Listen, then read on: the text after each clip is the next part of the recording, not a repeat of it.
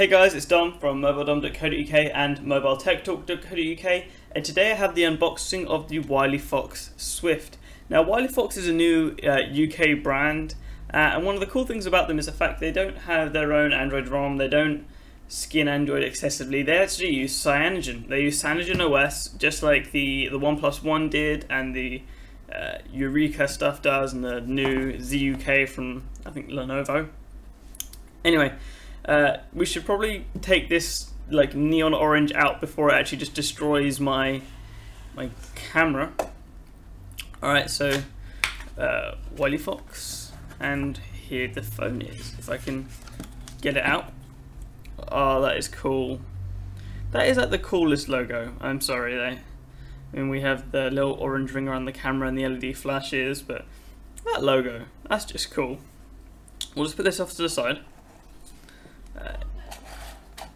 Under here we have, oh wow, now attention to detail, really nice flat USB cable with a cool end.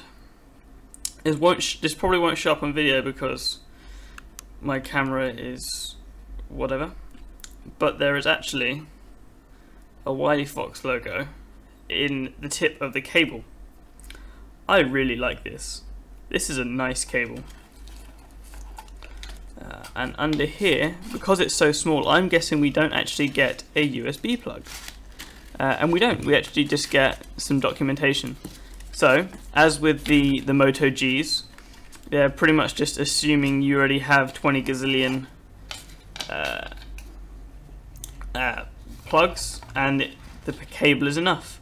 And honestly, I don't think they're wrong. Most people do have a good couple spares, so we'll just put this all back together,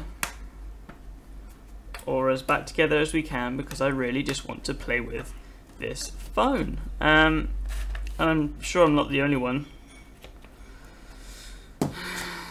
I mean, this is a like super bright orange. It's very eye-catching, but I'm not going to do color correction in this video because I can't. I am really bad. So, overblown orange. So if we just zoom out a bit, here is the Wileyfox Swift. Now this phone costs just £130. And that is insane. You get a 5-inch 720p IPS display, a quad-core Snapdragon 410, 2 gigs of RAM, I believe a 5 megapixel camera at the front and a 13 megapixel camera at the back. And again, it runs Cyanogen OS 12.1, which is based on Android 5.1.1.